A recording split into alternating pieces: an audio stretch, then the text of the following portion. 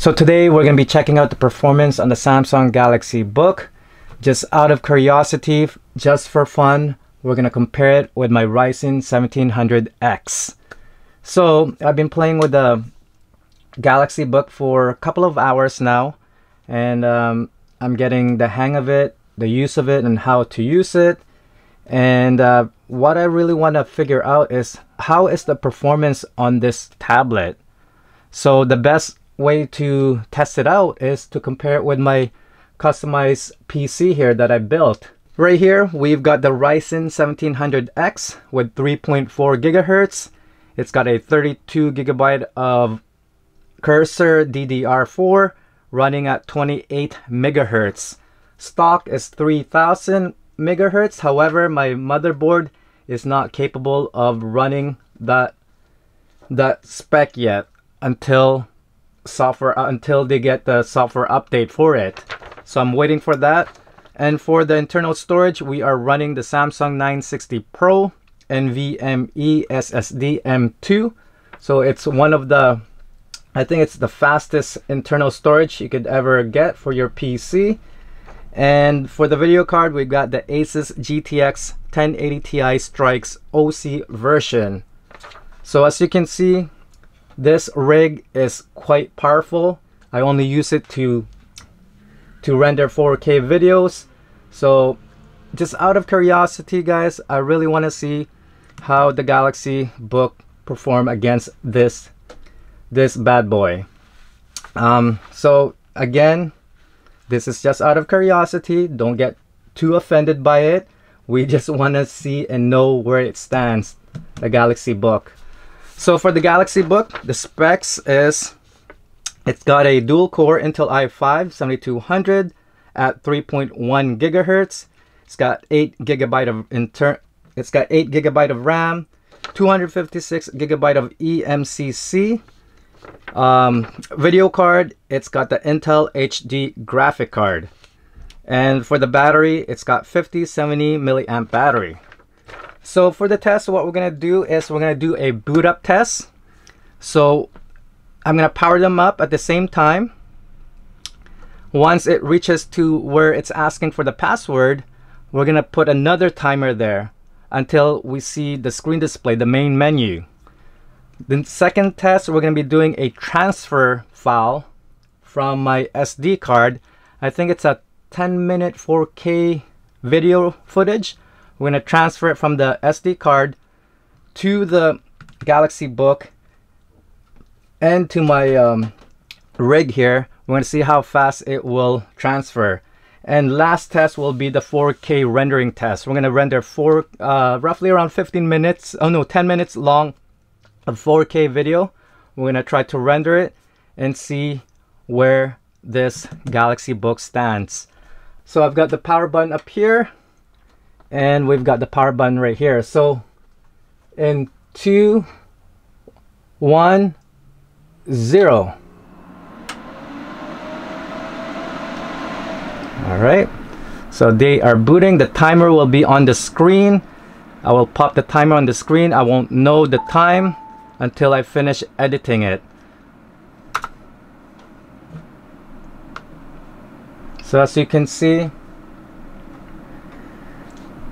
that was really quick on the Galaxy Book. So now let me just put my password on. I'm gonna put our timer, pop my timer on the screen again. And here we go, 2, 1, 0. See how quick it is, guys? The M.2 internal storage. The Galaxy Book loaded up much faster when we got to the password, and when we activated the password, my rig was way faster. But again, the Galaxy Book did a fantastic job, not too bad. So now I'm gonna try to upload the video. I've got a 10 minutes 4K clip here that I'm gonna be transferring to my Galaxy Book. We're gonna see how long it will take to fully transfer all the file in this device, and then after that I'll do the same thing on my Ryzen 1700X.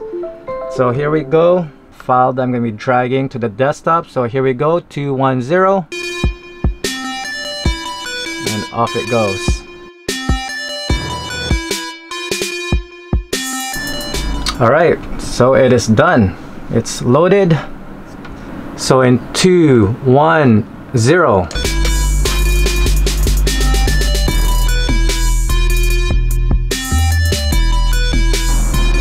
So there you go, guys.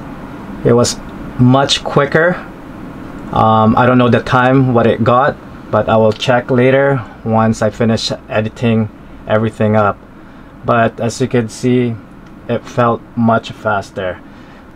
So I've got it all set up here. We've got a 10-minute long 4K clip that we're gonna render on both devices. I've got my timer here. So let's do this test and see how fast they could actually render this.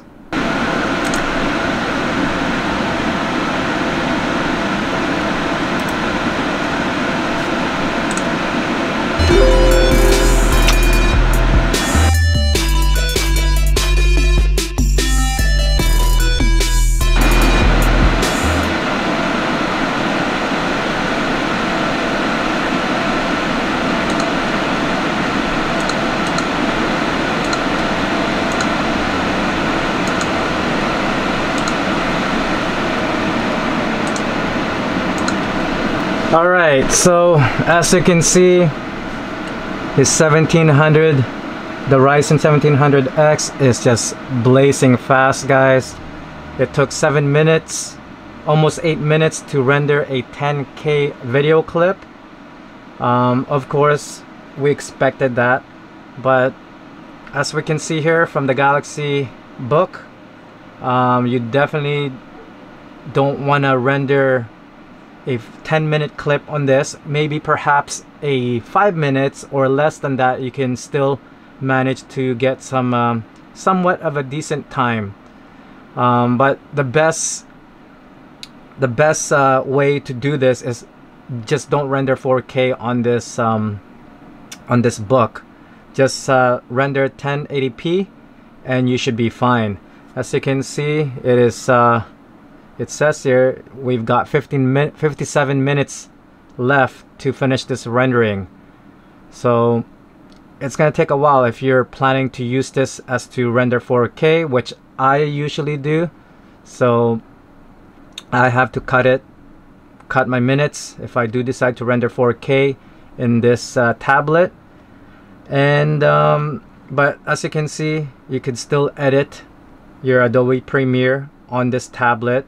It has enough power to edit it. You have your Photoshop and everything here as well. Let's just cancel this. You can still do your editing, Photoshop and everything here. It's capable of doing it. It's got enough power. But when it comes to rendering, you wanna avoid 4K rendering on this tablet, guys. It just doesn't have enough power. But anyways, at least we have a good general idea what this Galaxy Book can do when you compare it to a very powerful PC here that I've got. And if you guys have any other questions or other tests that you guys want me to do on the Galaxy Book, just leave me a comment down below. I really want to test this Galaxy Book, what it can actually do in real life situation instead of just reading it from the specs. And so far the main feature of this tablet is the portability and how easy and light it is to carry it with you. Especially if you're traveling, this is so perfect. And the performance, it's got some performance, but it's very limited to 4K. And other than that, guys, that's pretty much it for the test, for the performance. So again, if you have any other further questions, just leave me a comment down below. We'll do some more tests on this and see what this thing is all about. So once again, guys, thank you for watching my video. Until then, I'll see you guys on the next one. Peace.